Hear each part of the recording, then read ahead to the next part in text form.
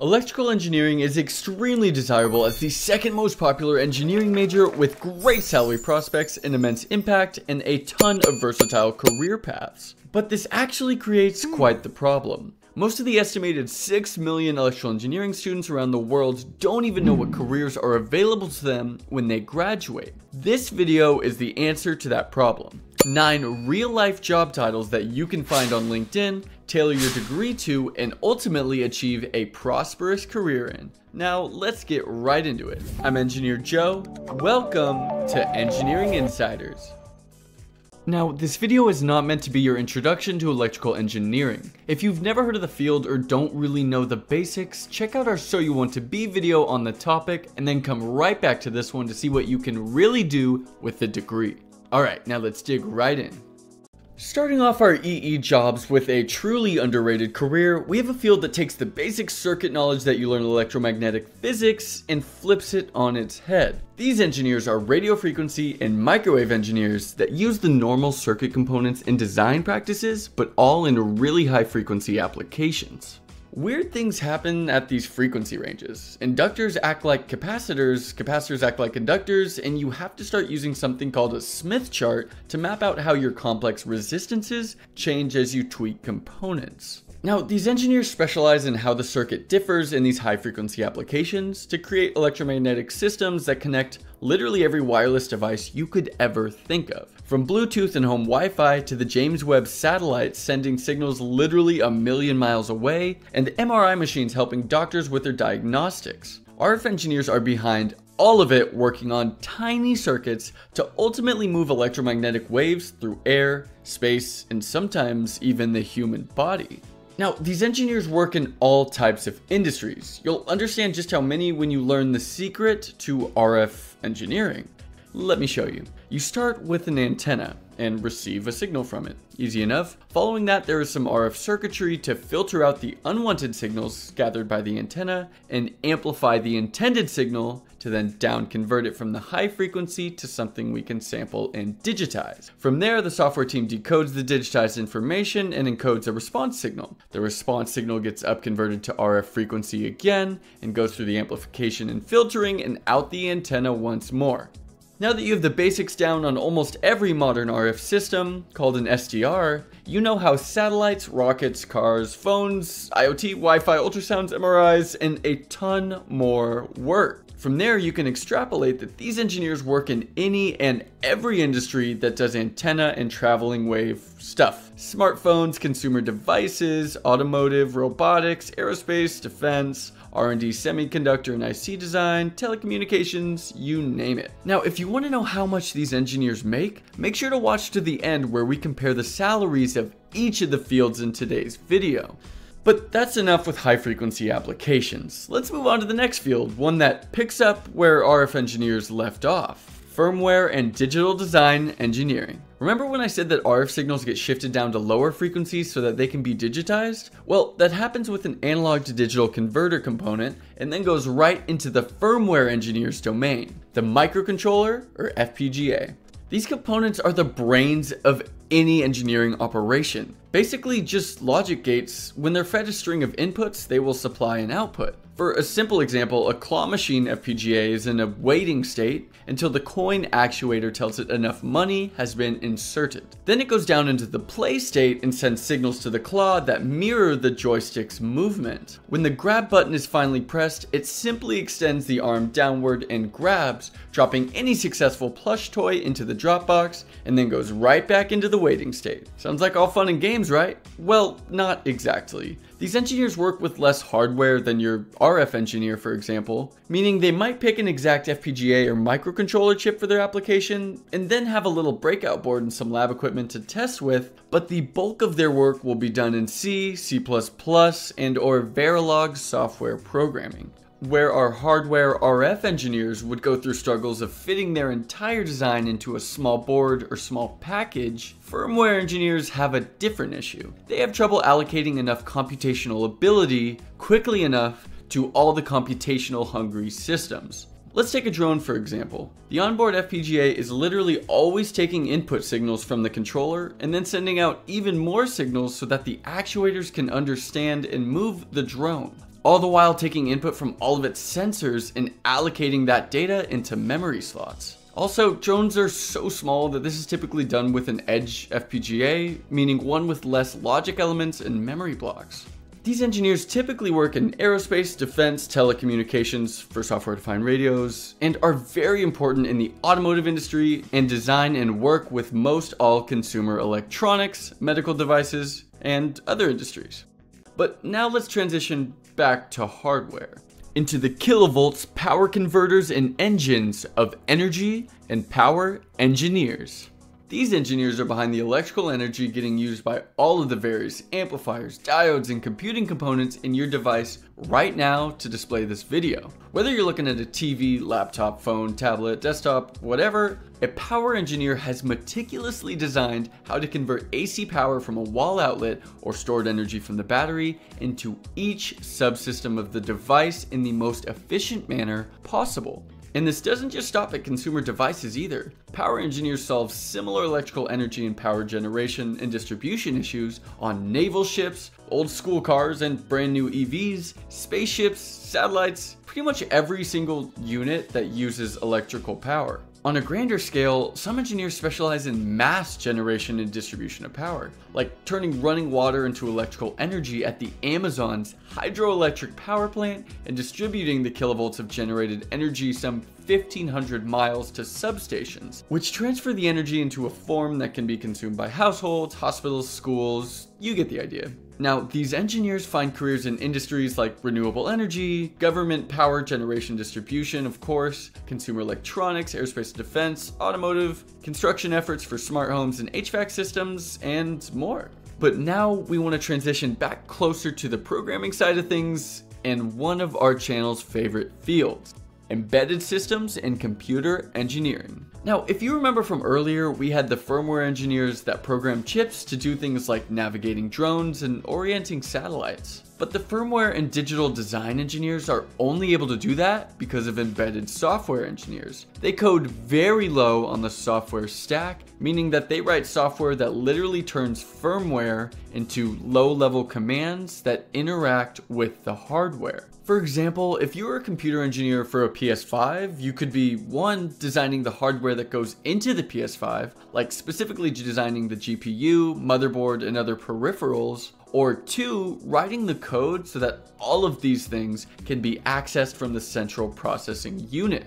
For example, turning on a wireless controller will send RF waves through the air into the antenna in the PS5, which sends a signal to the processing unit in the PS5 to turn on each piece of hardware, log into your account through Wi-Fi, and get the system ready to go. Now, I'm not sure if you noticed, but we're starting to see how each of the electrical subfields come together on each product. Pretty cool if you ask me. But if you want to learn more about real-life engineering and the path through your degree, make sure to like and subscribe as it's free and really helps us out.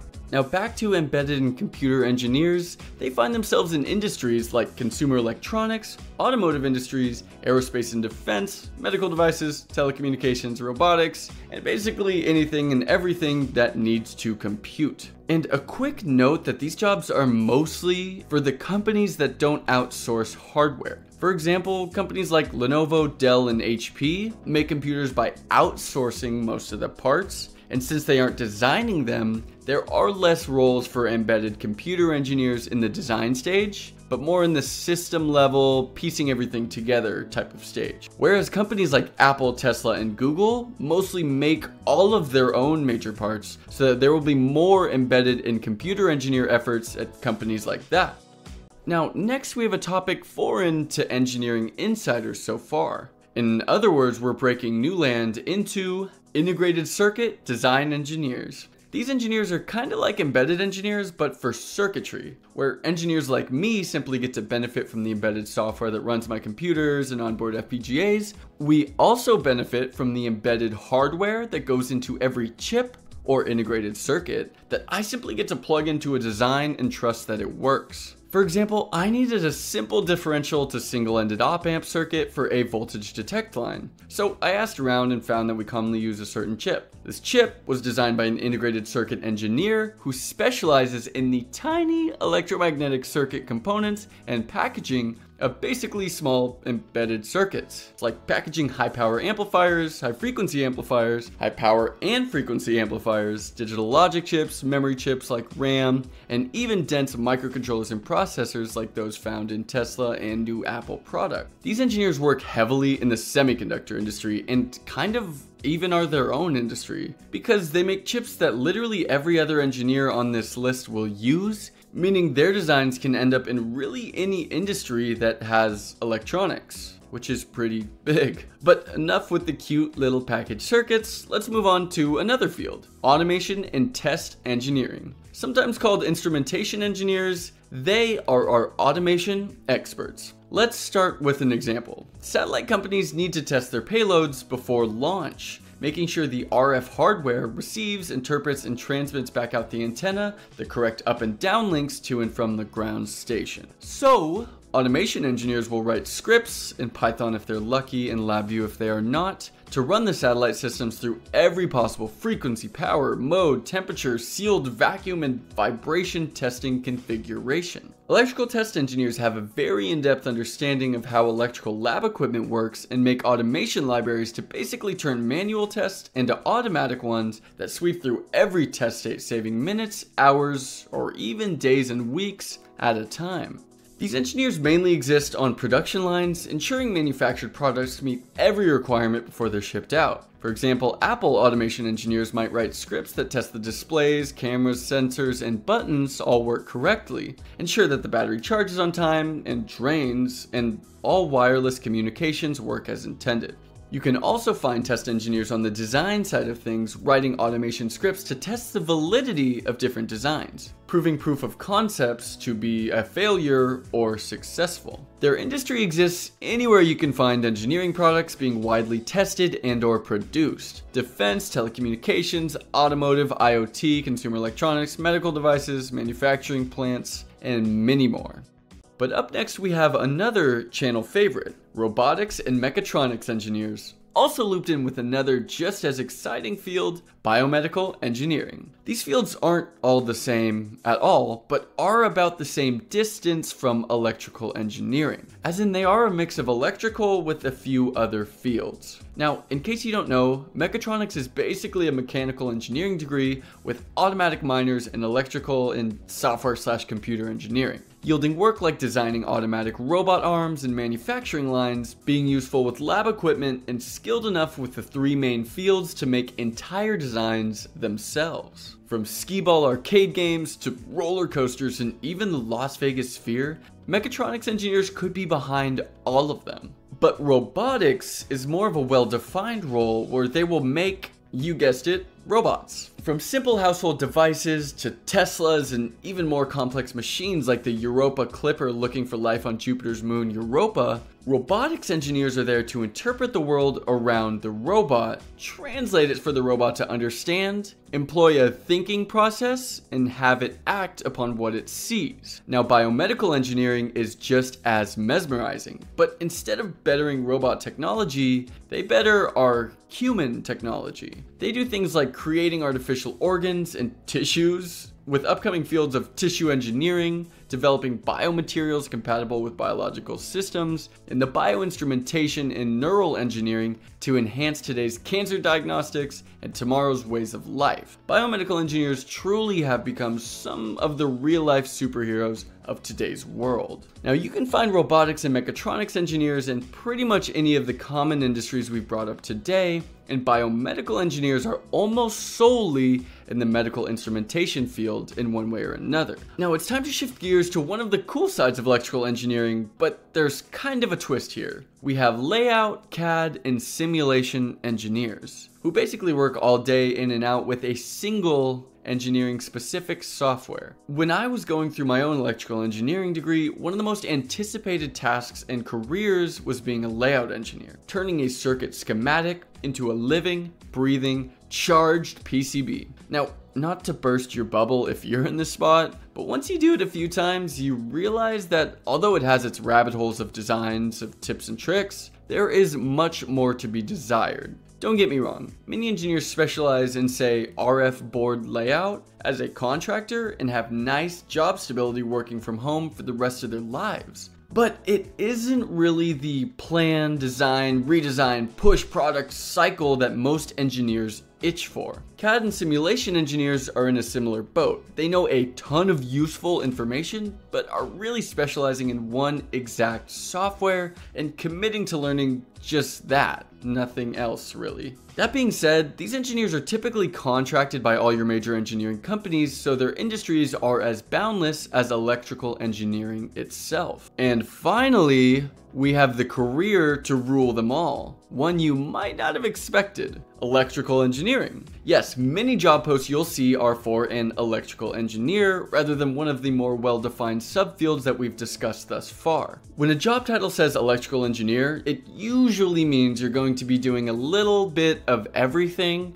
picking components for mixed signal circuits, firmware programming, PCB layout, and power budgeting, and wrapping it all into one project like an AUV, IoT device, or maybe a camera. And now that you know all of the fields, here is the current average US salaries for all of these roles. Are you surprised by any of them? Now, I want to hear from you. Now that you've heard the beginnings to each of these fields, which one would you pick? Make sure to check out our other videos for deeper dives on all of these fields. And if you want to see why the Mechatronics field is growing faster than all the rest, check out this video. Thanks for watching, and happy engineering, everybody.